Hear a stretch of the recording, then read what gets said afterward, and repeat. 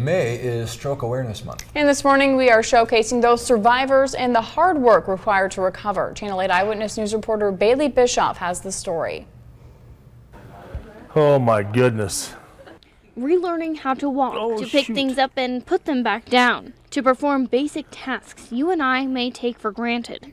You got it. You can compare it to a newborn child as they develop. A stroke can rob you of your motor functions, your independence, and if you aren't one of the lucky ones, your life. So a stroke is an interruption of blood flow to the brain. There are two kinds of stroke. An ischemic stroke, which is when a blood vessel supplying blood to the brain is blocked by a blood clot, and a hemorrhagic stroke, when a blood vessel ruptures. Here are the symptoms. A droopy smile, a droopy face. They will have garbled speech. They won't be able to repeat easy phrases that would be easier for all of us. And they might have a lot of clumsiness to one side. They'll get a gait imbalance, so they'll walk kind of crooked if they can walk at all. Others may feel numbness or tingling in their face or extremities on one side of their body. Brent Gage, a York man who suffered a stroke almost a year ago, says he felt drunk. I couldn't get my wits about me or couldn't talk. He was rushed to a medical center, then transferred to Bryan Medical Center West Campus, diagnosed with a stroke. I said no way, and I still didn't believe it, and I still had a hard time believing it when I got here. He says he could hardly move his left leg, his arm nearly useless. He came here to Bryan's rehabilitation facilities to do occupational and physical therapy. Physical therapy helps build strength and confidence moving around.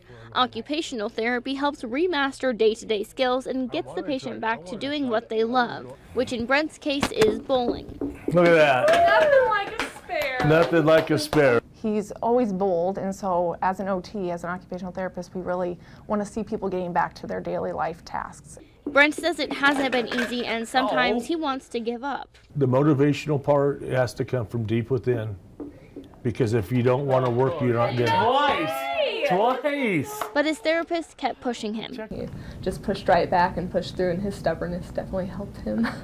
Brent has graduated from therapy at Bryan and from a therapy program in York and is now keeping in shape on his own, all while helping others.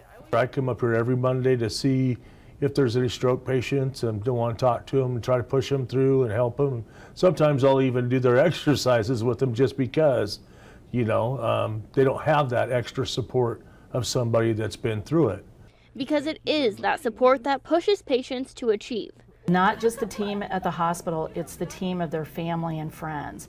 And it takes all of those people to put a recovery notion into place so that they will continue to recover, continue to want to advance in their own health. But to be given the chance to work toward recovery, you need to react quickly. If you're experiencing symptoms of a stroke, call 911. The faster you get medical attention, the better chance you have of fighting your way back to living your life.